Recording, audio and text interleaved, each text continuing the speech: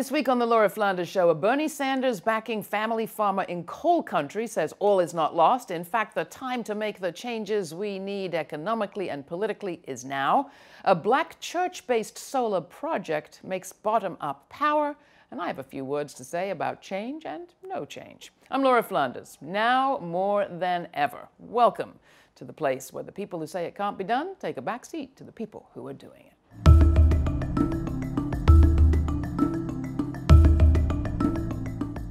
An organic farmer in Southern Virginia with a penchant for labor unions, bottom-up power, and left-leaning policies. You would think that our next guest would be feeling a bit discouraged after the last election. But then you don't know Anthony Flaccavento. The founder of Appalachian Sustainable Development, he's worked with tobacco farmers, loggers, and miners, his neighbors, for transformative change for years, and he's not giving up. In fact, he sees potential in this moment to get down and dirty to do what we've needed to be doing for decades. In his latest book, published earlier this year, he introduces readers to scores of examples. That book is Building a Healthy Economy from the Bottom Up, Harnessing Real-World Experience for Transformative Change. He's got a foreword by Bill McKibben. Anthony, welcome to the program. So glad to be here, Laura. Thanks so much. Am I misrepresenting your cheery mood? Well, you certainly caught me on a better day. No, I mean, at this point, I, like everybody, am sort of in a state of shock and discouragement, but by the same token, I think this is probably the best opening we've had for really fundamental rethinking of our politics and its connections to local communities and local economy in a long, long time. Now, let's be clear. You supported Bernie Sanders, Absolutely. But you live in Southwest Virginia. Right. Talk a little bit about your community, your fellows, political, economic, and otherwise. Right. So our area is historically very dependent on tobacco farming, on coal mining. About 15, 20 years ago, tobacco basically plummeted, lost most of its market share, and so myself and a bunch of other folks started working with tobacco farmers to try to help find alternatives, to make a transition out of tobacco to something that was better for people and the land. And it's been, I'd say, moderately successful. We've had some success with that. We're now at a point where the same thing is happening in a more challenging setting, which is with the coal industry.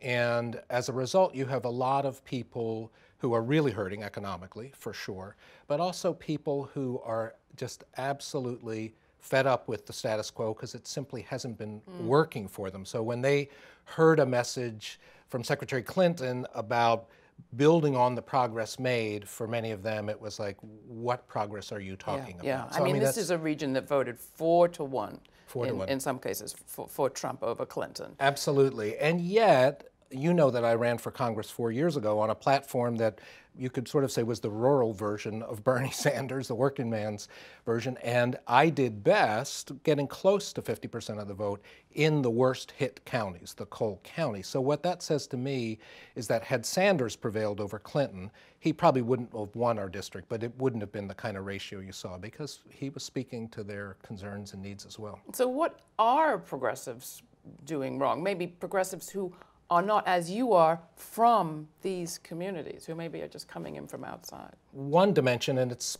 both superficial but really important, is how we talk about it, we progressives, right?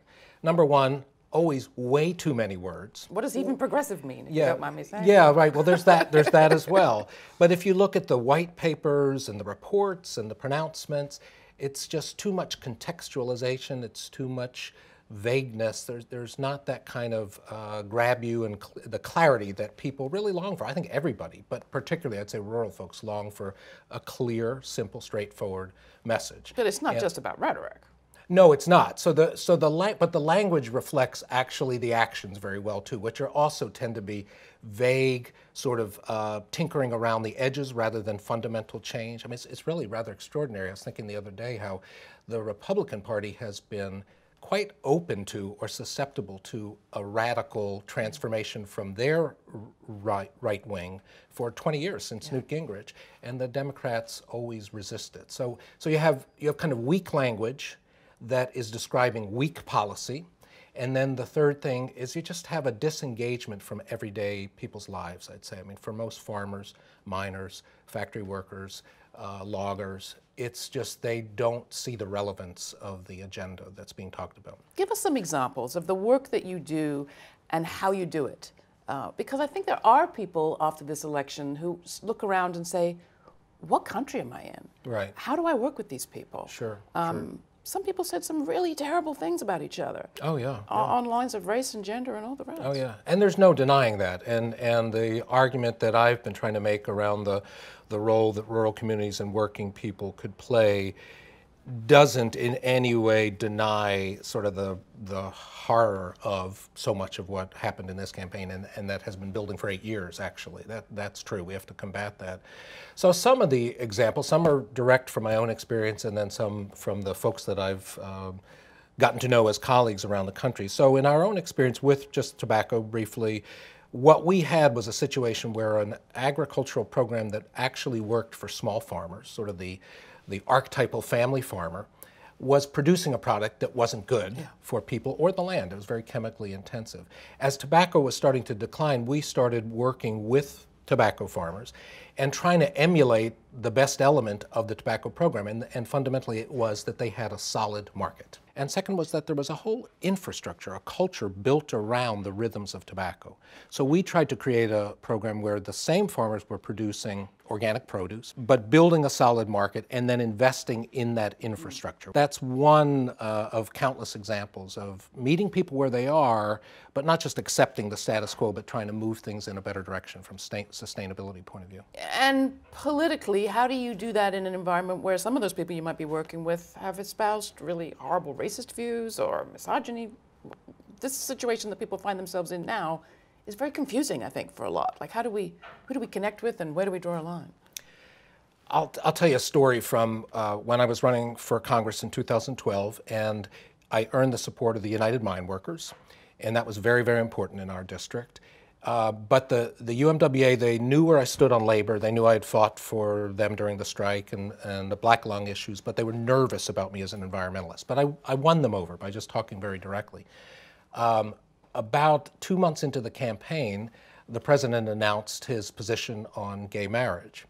And I was coming that very day to a rally in Russell County, Virginia, and one of the old-time retired miners came up to me in the parking lot, big supporter of mine, and he said, "What do you think about that bombshell Obama's dropped on us?" And I thought he was talking about the EPA, something with the EPA.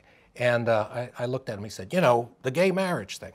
So we had this conversation as we were walking through the parking lot to my little presentation, and ultimately I said to him, the way I see it, because he was quoting the Bible, I said, the way I see it, the Bible tells us that we're supposed to love people, especially the people that are hardest to love.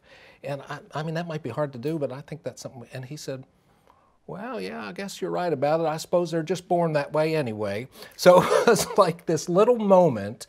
I was off script with my pro-labor message that he loved into much murkier territory. So he has to love me for being hard to love because I'm gay. I have to love him because he's a white supremacist? Say? I don't know, but maybe over time, because this doesn't happen, as you well know, in a year or two, maybe over time, some of those views about women, about gays, about minorities change as people feel also valued themselves, as people's needs as they don't feel that their needs, their issues are just fundamentally discarded by both parties, by big business, by the government. And perhaps as people feel some self-confidence, some control over their livelihoods, these other issues become things that they fundamentally are more tolerant about. I mean, the media description of the community you live in is very inaccurate, my experience from being there. For one thing, it is not purely a white zone. No. It is not a zone where only men work. Right. And any kind of economic justice is going to have to be racially integrated and women-centered, because that's who's doing the large part of the work. Particularly the alternative economic development work is being led by women, the grassroots economic development, and environmental organizing as well. If you're really talking about Appalachian alternatives, which you're talking about, and if the history of the United States is kind of wither Appalachia, there goes the nation, how do you think an era of Trump economics will affect you? And secondly, how can we combat that in this era where politically you kind of have very few tools at your disposal? An awful lot of people in Kentucky, West Virginia, Virginia, Tennessee, and other rural areas are talking about economic transition now. And that's big in and of itself, because for generations you couldn't talk about anything other than coal. Transition implies something after coal. That's a step in the right direction.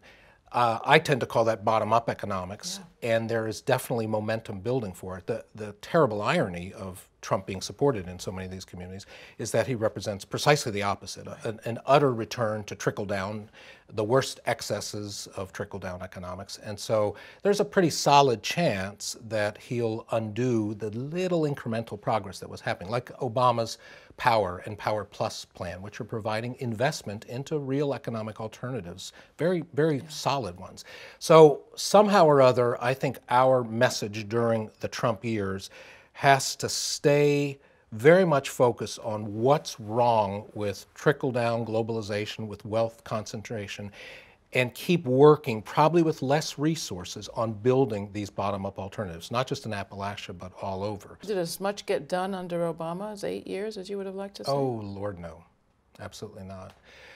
Good things happened, and lots of things happened in many realms, but from an economic point of view, you know, he was disappointing. He was much more of a just off-center kind of Wall Street guy. You know, McKibben says that it's too late for incremental progress because of climate change, that we can't allow the, I think he puts it, the slow, graceful evolution of culture to make the change now. We've got to make fast change.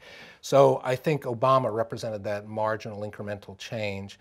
Trump represents potentially radical change in the wrong direction. Somehow in the midst of that craziness, we have to step up and increase the pace of this development of this healthy bottom-up economy. Bernie Sanders was your preferred candidate. Do you think in general Democrats are your allies? The Democratic Party is currently constituted? We're having a meeting in about a week in our rural 9th District of Virginia to talk about fundamentally trying to reform the Democratic Party in our part of the world from the bottom up. I think there's more openness than before, but the fact of both Chuck Schumer and Nancy Pelosi's reelection to the key power positions is certainly disheartening. So again, that just says, like the rest of the work that you and I have been doing all these years, is we got to make it happen from the bottom up ourselves. It doesn't look like it's going to come from the top of the Democratic Party. Finally, talk a little bit more about what basically you have been saying for decades about the need to connect economic justice and justice for working people with the kind of grand, liberal, most often Northeast-based articulated agenda. What do you know that, and your colleagues know, that we need to understand better? Maybe I can talk about that through a couple of examples. So one of the fine entrepreneurial nonprofits in Appalachia is MESA, the Mountain Association for Community Economic Development in Berea, Kentucky. And among many interesting projects that they've done over the last few years, one of them is called Kentucky Smart, and it's an on-bill financing program. So MESA looked at the issue that many poor and working poor people were living in trailers or drafty homes, paying hundreds of dollars every month, still not staying warm, and adding to the emissions, right? So the dilemma was the change that needed to happen, the double pane windows, the new heating system, the insulation, they simply couldn't afford it. MESA created the financing program so that all of that work would be done for a family, and now over 200 households have been done. All of that work would be done. They would pay it back through savings on the bill. So the family didn't have to go into debt. They got a warmer, higher value home. They reduced their ecological footprint, and they were able to be proud because they were doing it of their own resources. That's one of countless emerging examples where a kind of very direct connection between an economic outcome, a family being warmer with a more valuable home, and an environmental outcome, less energy in, less pollution out, are woven into a community-based solution that, if replicated across not just Appalachia, but much of the country, would have astonishing implications for jobs, for reduced emissions, for energy efficiency potential. It needs to be supported by the kind of public policies, things like tax credits for energy efficiency, changes in state corporation commission laws that allow these type of things to happen in association with utilities. So that's a microcosm of the kinds of innovative possibilities that are emerging. The problem is they're all small because our public policy favors the big guys. It favors the extractors and the polluters. If we just had a level playing field, these things could provide the model for the sort of integrated change, connecting justice and environment. Is what happens in Appalachia relevant to the rest of us? I think it is because, number one, still a lot of the energy that powers the country comes from Appalachia. As coal declines, fracked gas from western Pennsylvania has increased. So there's still that issue. So if we want a clean energy future, we better get Appalachia and rural America on board. And also politically, you know, how many years have they been saying, well, the demographics favor the Democrats? Well, apparently not enough. So again, I don't think there's anything to lose by the Democratic Party and progressives more broadly to really focus on what are the possibilities of connecting the issues that the folks in Buffalo have that are working with Push Buffalo, working people, poor people, with the same sorts of issues that people have in Eastern Kentucky and Southwest Virginia. What's to be lost by taking a risk on that kind of a strategy? Is it just a matter of paying more attention to poor white people? I think that's what a lot of people are hearing. It's like, oh, now we have to pay yet more attention to white people. Right. Yeah, that's a really good question. And there's certainly issues of when people of privilege start losing that privilege, then all of a sudden it's a big deal, and other people have been, you know, much further down the ladder for a long, long time. That's a real issue. But white people are not the only people I see when I go to the hollows of Virginia. Right, they're definitely not. I mean, you have certainly a small contingent of African Americans, but you also have an emerging Latino population and from other parts of the world as well. So I don't know if it's a matter of paying more attention to poor white people as it is just fundamentally reorienting our policies towards livelihoods. I mean, how do we enable people to do the work they need to do to have a secure and reasonably good life? That's the core issue. Again, whether it's, you know, what Corbin Hill Food Project's doing in the South Bronx or whether it's what we're doing in Southwest Virginia. It's still, it's very different in the particulars, of course, but what we've lacked in our policy and in our public discourse is this drive towards how do we build sustainable livelihoods. I heard a rumor of something exciting happening in St. Paul. Yes. Your St. Paul. Yes, the one. The other St. Paul. St. Paul is a town of 975 people, a half hour west of Abingdon, where I am, in the heart of the coal fields, terrible unemployment rate, poverty rate, has a great farmers market that we helped them get going, has their own brewery, for goodness sakes, and now we are going to be working on a project to help design an ecological campus. Now, this may not work, but the idea is integrating ecological education based around mountain ecology and river ecology with the Clinch River with green business development. This could be really big for Appalachia. You take a tiny little town, poor town in the heart of the coal fields. If they, over the next 10 years, could become a focal point of integrating ecological stewardship with business development, green business development, it would be phenomenal. And where the heck do you come from, Anthony? How did you come to be doing this work? What's your background? I was born in Manhattan, not just a few blocks up from here. And I got real interested in farming as a young man, and so I started out farming in Kentucky and then in Southwest Virginia, and all along with just a very, very strong kind of urge towards building a more just society. That was really what I wanted to do. I didn't know how to do it. So pretty much to the degree that I know anything about it, to the degree that, you know, my writings say anything about it, it's pretty much all from experience, just doing it, making mistakes, and bouncing back. All right. The book is Building a Healthy Economy from the Bottom Up. Anthony Flaccavento has been our guest. You can find out more at our website. Anthony, thank you so much. Thank you, Always Laura. great to talk with you. Absolutely.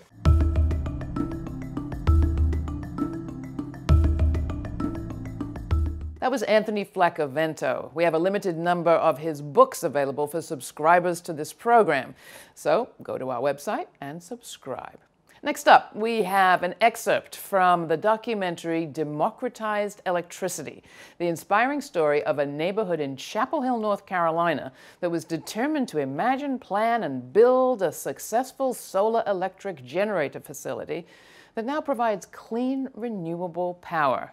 The documentary interviews the many people involved in the group that made this happen and how they replaced their need for coal, gas, and nuclear power with the power of their community. We're doing a film to get renewable energy into communities across the country.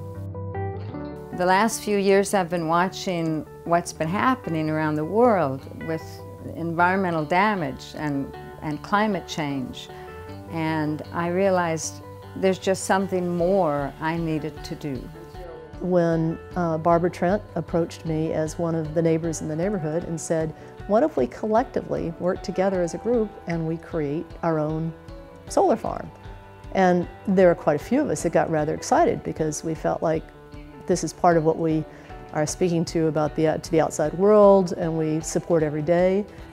Or alternatively, along with 8 other neighbors, we created an LLC, a limited liability corporation, and installed a 5.2 kilowatt array of solar panels that now produces electricity for the grid. Being able to create solar, sell it into the grid was just a powerful thought to me, that we could get away from coal and other, use renewable instead. We knew if we could do it, anybody could do it, literally, trust me. Okay. So we shot the entire process from beginning to end.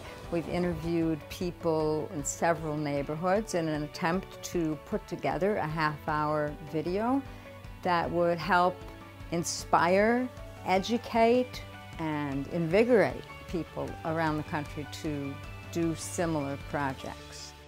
I am totally confident that I will be able to recoup my investment in the next 6 years. That is not why I invested. If I did not recoup all that money, I would still feel ethically that it is absolutely the right thing to do. The impact of our solar system has been phenomenal. We've become a real-life example that stewardship, solar energy, sustainability is a reality. It just takes a little bit of work, and then you have a system that is that's saving you money, and you're being a great steward. I am an energy producer, so the community says we are energy producers. That's a lot in that statement. It's a lot of pride and it's a lot of connectiveness that we are accomplishing something that is sustainable.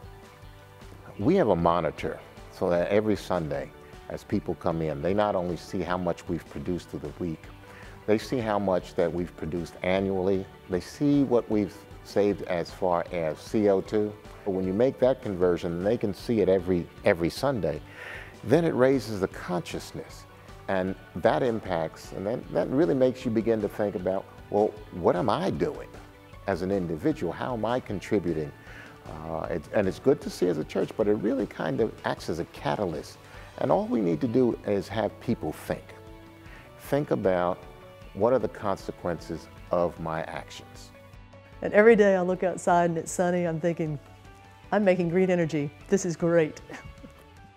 That was a snippet from the documentary Democratized Electricity. To learn more and find out how to support the Joe Mack Solar Initiative and maybe how to make something like it happen in your community, go to the website of the Empowerment Project. That's empowermentproject.org. Hi, I'm Laura Flanders for the Progressive Voices channel on TuneIn.